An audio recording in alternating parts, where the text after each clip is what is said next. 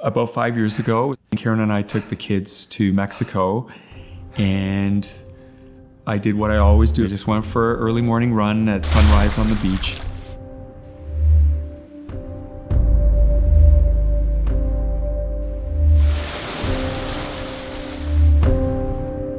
I was taken aback. I'd never encountered that much litter on a run in my life. For every piece that I picked up, I was leaving thousands behind, and knowing that in a few hours when the tide rose, all of this litter was going to be washed up into the sea.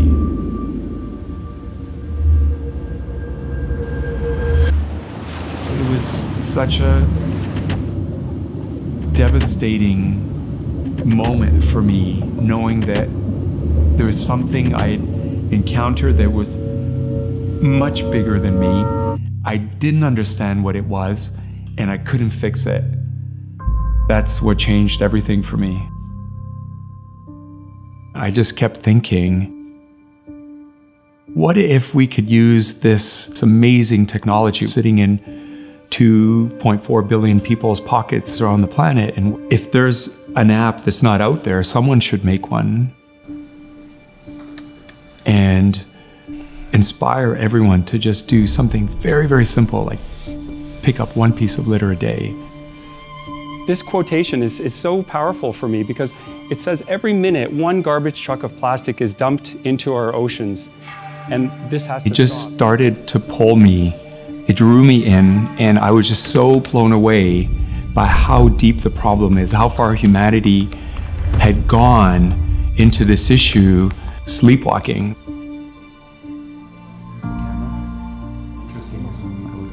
My first question was, why should I use your app? People pick up garbage all the time, but then I realized that it is important to be able to track the number of single-use plastic or whatever that we picked up, because it's like then you can find out your contribution, other people's contribution, and then like collectively, we know that we're making a difference. And if we can do that, we could really have a chance at tackling this issue. We now know that 91% of plastics don't get recycled and 32% end up in the ocean annually. There's just so much work to be done. So to have someone like Tamara, who's been such a great friend and just a great force of nature, coming in to help and jumping in full force, promoting her work has just been huge. He showed me one of the presentations and I knew I had to get involved.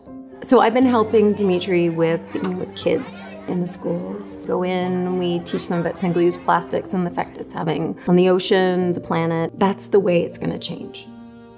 And it's educating, and it's little by little. To ban single-use plastic by 2021. We really support you and your colleagues for making a difference in our planet. Wait, that's a period. Oh yeah. We use plastic a lot, which is really bad. If the garbage continues, almost all of the sea life will be gone. Having students at such a young age starting to become more involved with an app like One Piece a Day, I think it's powerful because it gives insight for our children to see that they can make a difference. Fun to take pictures and like contribute to saving the planet.